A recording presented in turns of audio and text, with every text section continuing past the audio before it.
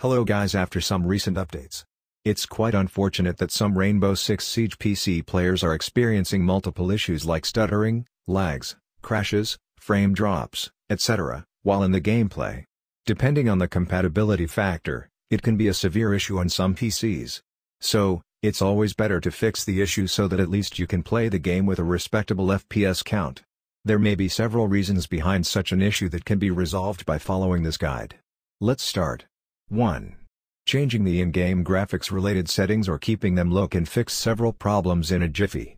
It may include the screen resolution of the game, in-game texture resolution, shadow resolution, maximum frame rate, number of characters displayed, or other visual effects that require higher graphics or memory. 2. Update graphics drivers.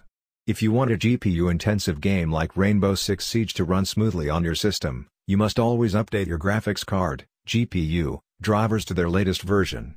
Every time your GPU's manufacturer releases a new driver update for your GPU, they optimize the drivers so that your GPU continues to perform well in modern games. 3. Disable full screen optimization. When the full screen optimization feature is enabled for a game, it runs the game in a hybrid of full screen and windowed mode. If you have this feature enabled, it is likely hindering the game's performance. It can also result in graphical errors such as screen tearing. To disable full screen optimization for Rainbow Six Siege, follow these steps.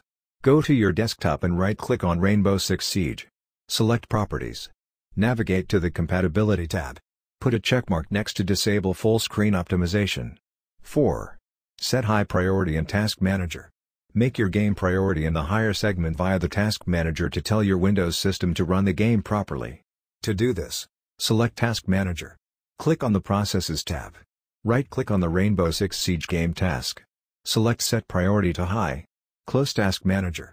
Finally, run the Rainbow Six Siege game to check for the issue. 5. Close non-essential background processes. Open the Windows Task Manager. Navigate to the Processes tab, select the application you want to close and click the End Task button. 6. Free up some disk space. If the amount of free space is less than 25% of the total disk space, then this can be one of the reasons why you're experiencing performance issues in Rainbow Six Siege. To free up some space on your disk, open File Explorer. Click on this PC.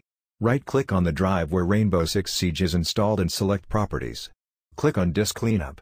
After the disk cleanup finishes, it'll show you all the junk files found on your disk. To delete the junk files, put a checkmark next to them and click OK. Note that disk cleanup often shows your downloads folder as junk, so make sure that there's no checkmark next to it before you clean up system files.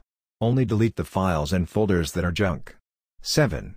Disable antivirus.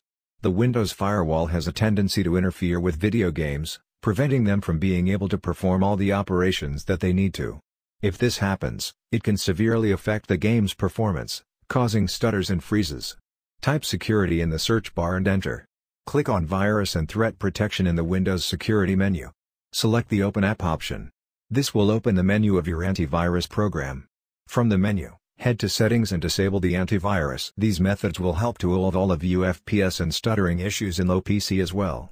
Please like and subscribe for more.